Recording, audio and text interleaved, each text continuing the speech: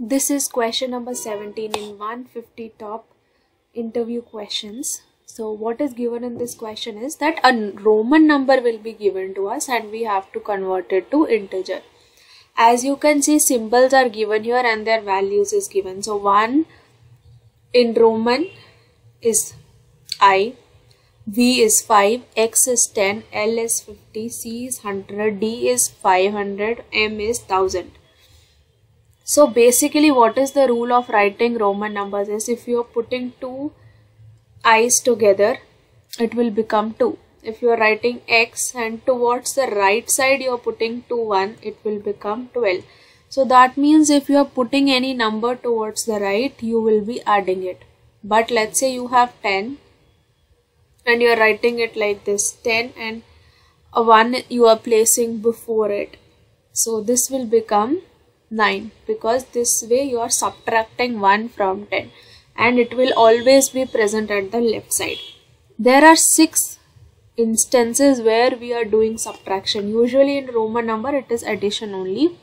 For example, if you have 5, on the left side you are putting 1, it will become 4. So it is 5 minus 1 because it is present towards the left.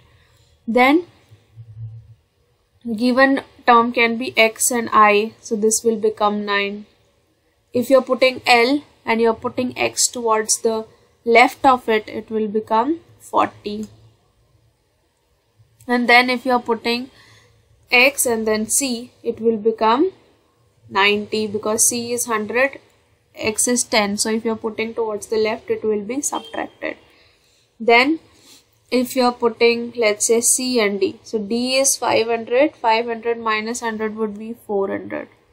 And then if there is a condition where you are putting C and M is 1000, C is 100, so 1000 minus 100 will be 900. So basically what happens in Roman numbers is if a number whose value is lesser is present on the left side, that means, for example, if my I is on D and if my I index is on C value, let's say here C is I and D is I plus 1. So that means if the value of Roman number of I is less than I plus 1, then that means I will subtract the value. Okay, if it is written DC, that means the value of I is greater than I plus 1. That case I will add the value. Got it? So this question has to be solved with this technique only. Okay, let's say this string is given to us and we have to find out, we have to convert it to integer. So what we can do is, we can make a dictionary where we are storing all the Roman values, and I told you if something towards the left is present with the lower value, I will say subtract, otherwise add, simple. So what we are doing is, look at this loop, we are starting I in range length of S, till end we will go. So initially I will be 0. If I is less than length of S minus 1, that means till the last value you have to go. And Roman value of S I is less than S of I plus 1, that means it is a lesser value to the left side, as I told you. So this is M, I and C is I plus 1. So you have to check in the Roman values, what is the value of M? It is 1000.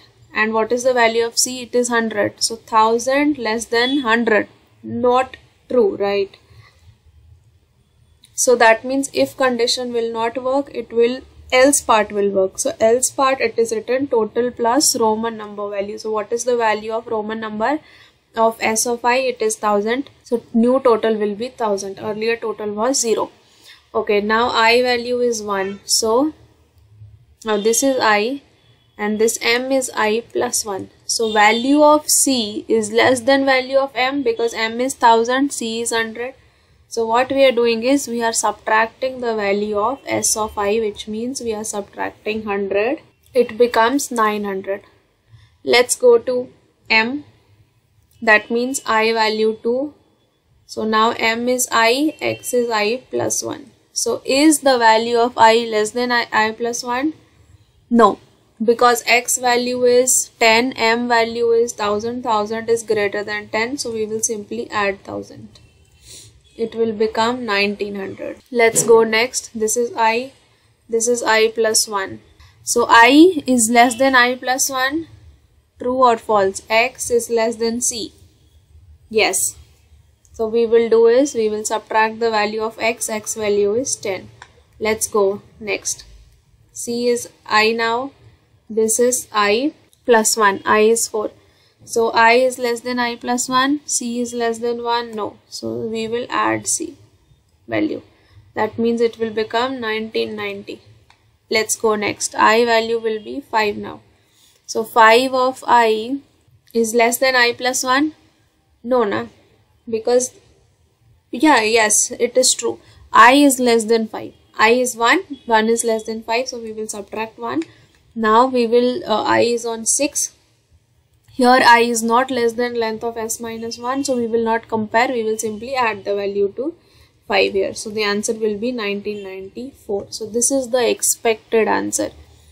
Here, as you can see, this third example. So very carefully we have to do. If something towards the left side is of lower value, that means the value of I is less than I plus 1, we will subtract, otherwise we will add.